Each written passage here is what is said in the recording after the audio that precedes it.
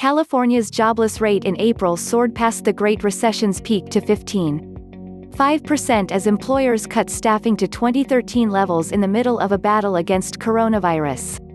The Bureau of Labor Statistics reported Friday, May 21, that last month's California joblessness was nearly triple March's 5%. Unemployment fell in every state as the pandemic's economic toll was widespread.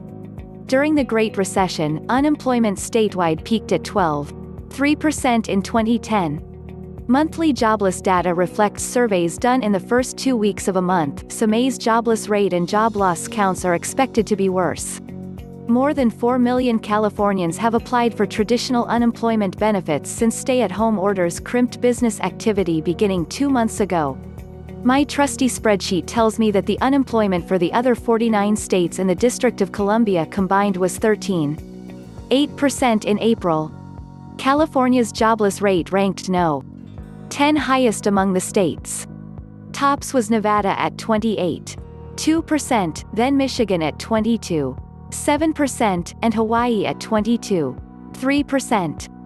In February, California's unemployment rate was a record low 3.9%. It was 4.2% in April 2019.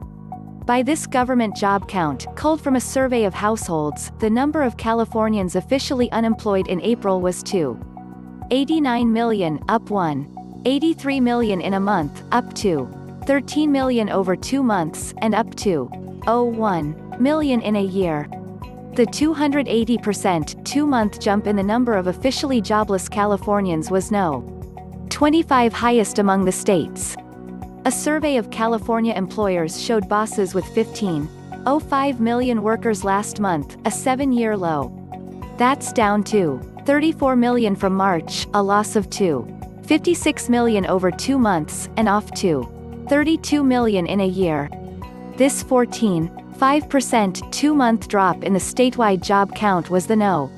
16 highest among the states. Job losses during the pandemic wiped out 70% of the 3.4 million California jobs created during the recovery from the Great Recession's 2010 bottom.